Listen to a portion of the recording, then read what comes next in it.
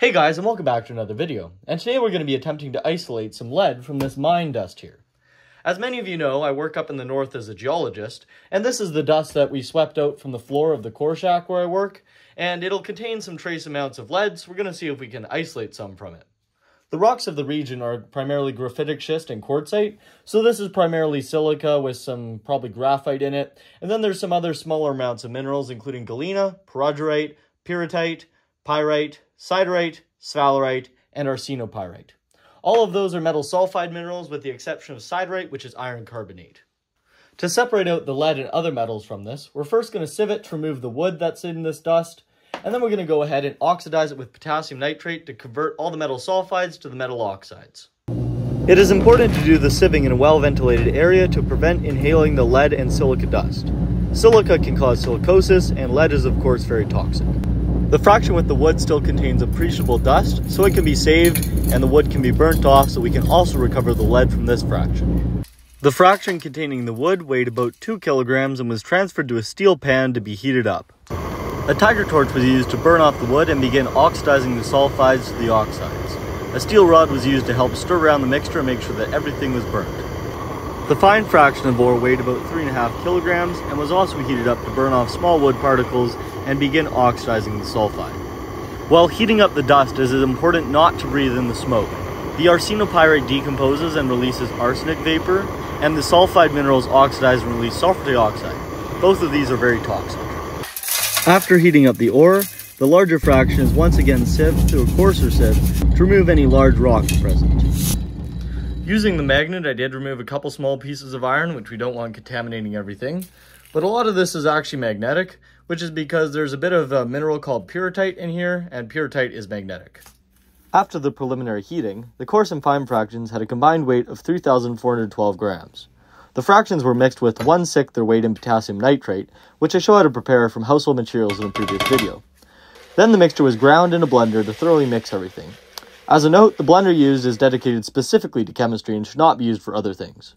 After blending, the mixture was added to some steel cans, and then they were loaded into a furnace and heated with propane to around 1,000 degrees Celsius and held at that temperature for 10 minutes. The potassium nitrate acts as the oxidizer to help oxidize the sulfide minerals to the respective oxides. Although sulfide minerals only constitute a small fraction of the dust, an excess of potassium nitrate is added as it will also react with any graphite present.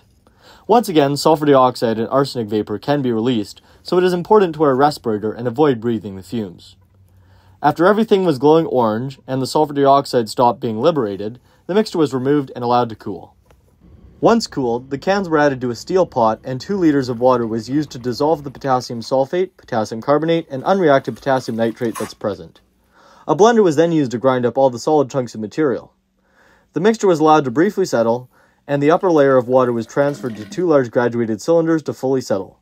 The slurry was rinsed with another 1 liter of water, and this was also transferred to the graduated cylinders.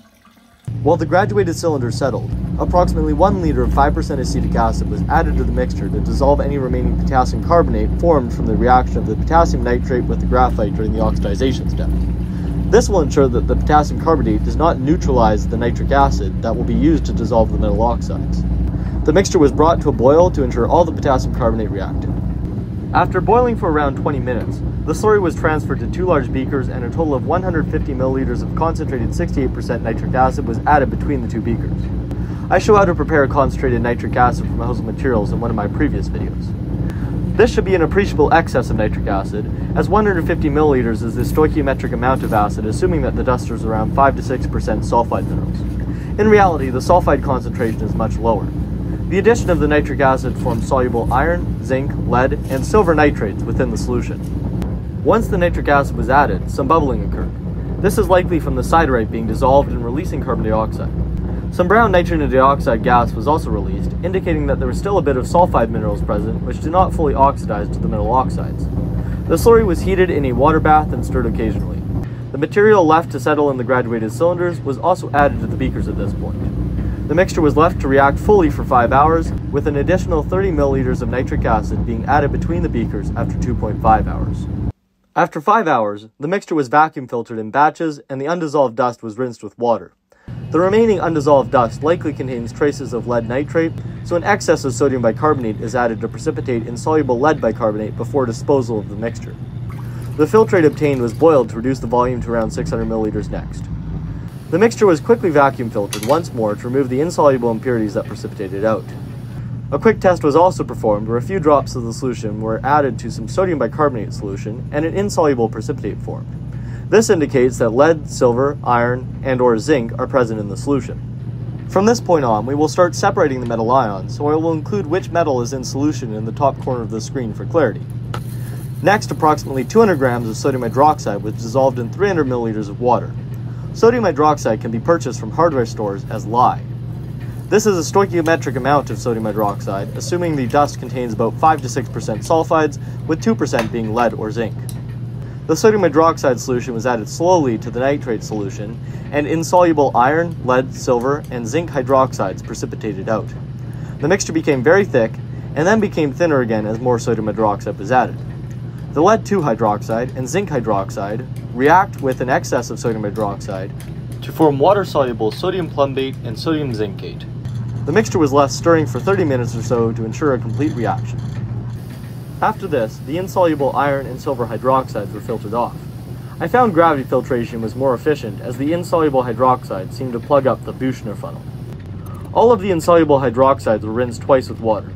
The insoluble hydroxides were added to a large beaker, and the filtrate containing sodium plumbate and sodium zincate was added to a crystallizing dish. The sodium plumbate and sodium zincate were boiled to reduce the volume to around 400 milliliters. While that solution was boiling down, concentrated hydrochloric acid was added to the insoluble hydroxides until everything appeared fully dissolved. The filter papers were rinsed and removed from the mixture as well. By the way, concentrated hydrochloric acid can be purchased from hardware stores as muriatic acid. The iron 3 chloride formed is water-soluble, whereas the silver chloride is insoluble. The solution was gravity filtered and the silver chloride in the filter was rinsed with some water. After filtering, the iron 3 chloride was placed in a crystallizing dish and boiled down.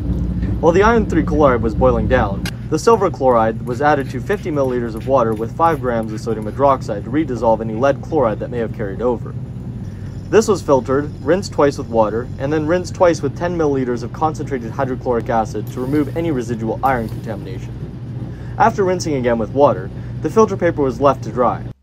The dried silver chloride was dark in color, as silver chloride darkens on exposure to light. Unfortunately, there was too little silver chloride present to remove from the filter paper and properly weigh. Once the sodium plumbate and zincate solution was reduced to around 400 milliliters, concentrated hydrochloric acid was added slowly. Initially, a precipitate of insoluble lead-2 chloride precipitated. However, as the concentration of hydrochloric acid increased, the solubility of the lead-2 chloride increased and it redissolved. The solution was added to a large beaker and boiled to remove excess hydrochloric acid and reduce the solution volume. While the lead and zinc chloride solution was boiling down, the iron 3 chloride was scraped off of the dish. Some of the iron 3 chloride was present as the yellow hexahydrate, so it was ground in a blender and heated further until all of the material dehydrated to brown anhydrous iron 3 chloride. This was transferred to a jar for storage. As the sodium plumbate sodium zincate solution boiled down, some crystals began to precipitate. Once most of the solution had evaporated, it was cooled somewhat, and then 150 milliliters of acetone was added to force the precipitation of all of the lead-2 chloride and remaining potassium sulfate, potassium acetate, and other water-soluble alkali compounds. Acetone can be found at hardware stores or in nail polish removers. Zinc chloride is highly soluble in both water and acetone, so it remains dissolved in the solution. The insoluble salts were vacuum filtered off and rinsed twice with acetone. These acetone-insoluble salts were then left on a crystallizing dish so the acetone could evaporate, and then added to a beaker. Water was added until everything fully dissolved. At neutral pH, lead-2 chloride is soluble at 1 gram per 100 milliliters of water, so it dissolved as well. Once the mixture was fully dissolved, an excess of sodium bicarbonate solution was added to fully precipitate out lead-2 bicarbonate. The lead-2 bicarbonate formed partly passed through a filter, so the suspension was transferred to a large graduated cylinder to allow the lead bicarbonate to settle out.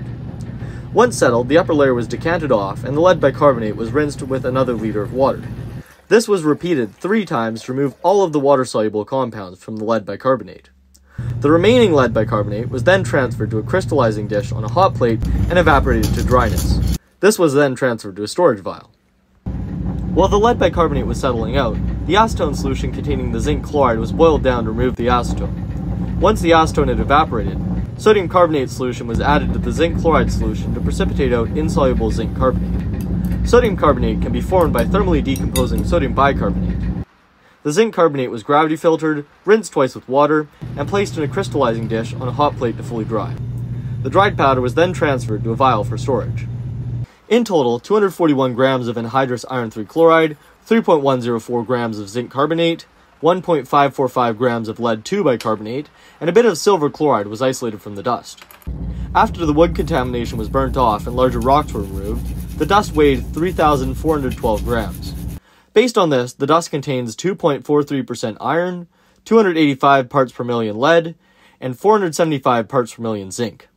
The higher iron concentration is expected as pyrite and siderite are more frequent in the rocks compared to other minerals. In a future video, I plan on decomposing and reducing the lead bicarbonate to lead metal, so keep an eye out for that. I hope you guys enjoyed this project, and I'll see you in a future video. Okay, bye.